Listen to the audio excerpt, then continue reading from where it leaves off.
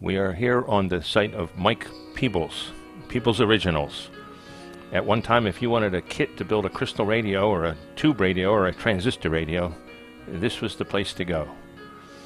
It says here Mike's been building radios since 1988, 34 years ago. And then he wrote the Peebles Choice column in the Crystal Set Society newsletter. Unfortunately, as of May 2020, he was no longer accepting orders.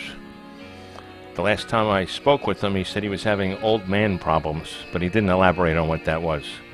Unfortunately, he passed away on January 18th, 2022. Now, the website's still active. You can't purchase anything, but there's still a lot of information on here. And he's got all of the instructions for all of his kits posted. So there's one in particular I'm interested in. We'll just scroll down here. Here it is, the AM Shortwave Crystal Radio Kit. And you can download the manual with this link. Now that's a pretty cool looking radio, even in the drawing.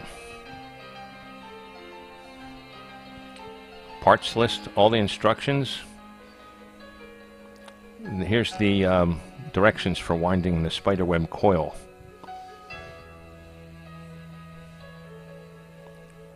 There's the faceplate, and you print that out and you glue it to your radio when you're done building it. Now here's the schematic. It's a pretty simple set, except that those dotted lines on the left mean that you can change the coupling between the coils. I sure wish I could get one of these kits. I got this box in the mail yesterday from a guy named Vic Rodriguez, who says that inside the box is a reproduction of a Mike Peebles crystal radio kit.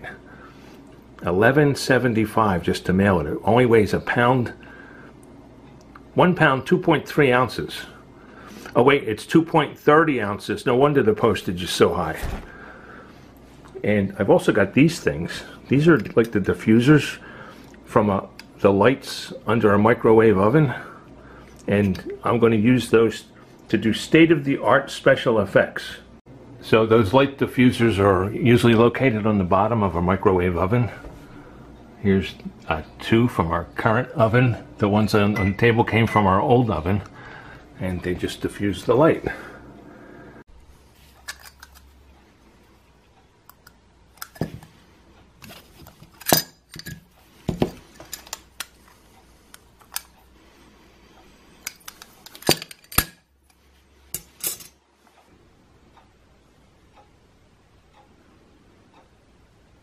The box is from Victor Rodriguez. Now, Rodriguez has a U in it, but I never pronounce the U. I don't think most people do. It's just Rodriguez. I've never met Vic or spoken to him on the phone, so I'll have to ask him about that. All right, we're opening the box. Let's see what we have here. Instructions. Ooh.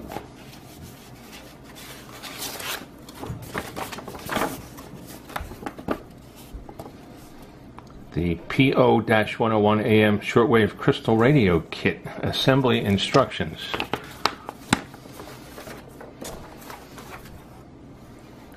Prototype Test Cut Board, 1/16 inch thick plastic. Whoa! That is nice.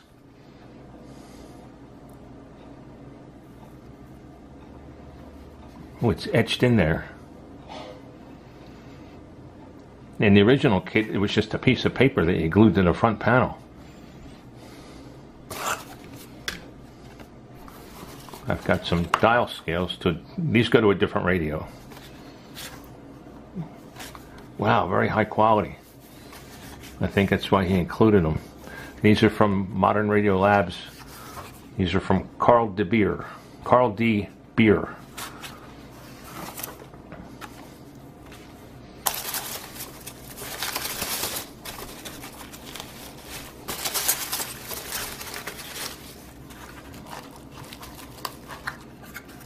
Wow, did he make that?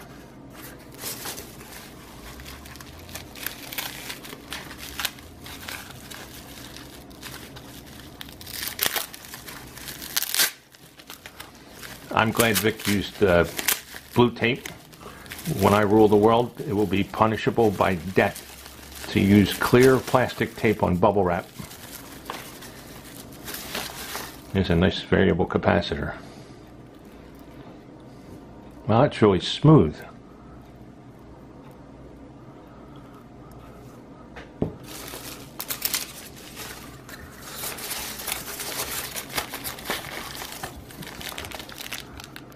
There's all the other parts for the kit.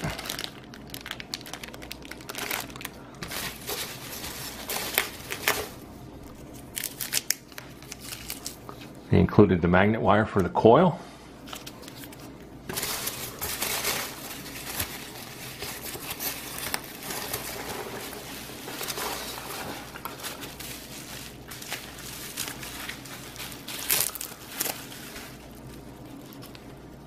Wow, a very nice laser cut base.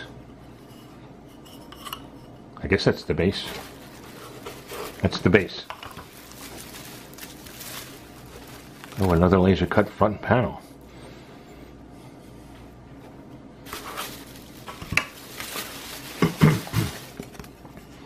And there's the front panel laser cut also. Very nice. There's no money? There's no letter in here? Wait. Ooh, the coil forms. Wow. Wow, look at that. Look how cleanly they're cut.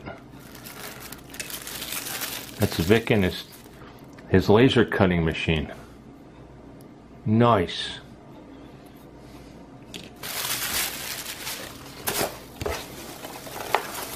Look, there's more pieces in here. Got two of these. And one of those.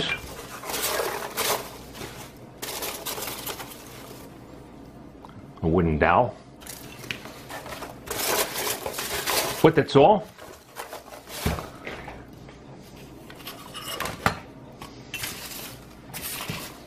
So I think that goes like that. And this goes like this. And it goes like that.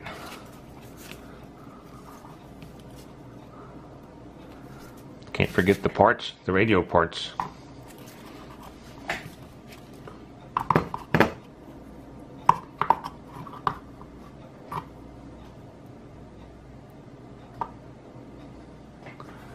Very nice, thank you, Vic.